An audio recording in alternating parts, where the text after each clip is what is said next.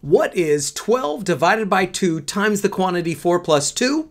It's dumb. That's what it is. It's just plain old dumb. Why? Because real life mathematicians very rarely, well, essentially never come across problem strings like this because there's just a lack of clarity.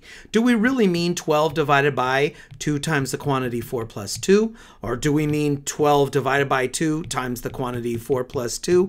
There's just really a lack of clarity, and so really mathematicians are rarely going to ever see this string like this. That being said, we do know about please excuse my dear Aunt Sally, in which case we would do the parentheses first. We're going to get 12 divided by 2 times 6. Then we're going to do this left to right, and we're going to get 12 divided by 2 is 6 times that 6, and we get 36. So the answer is 36, but really the question is just dumb.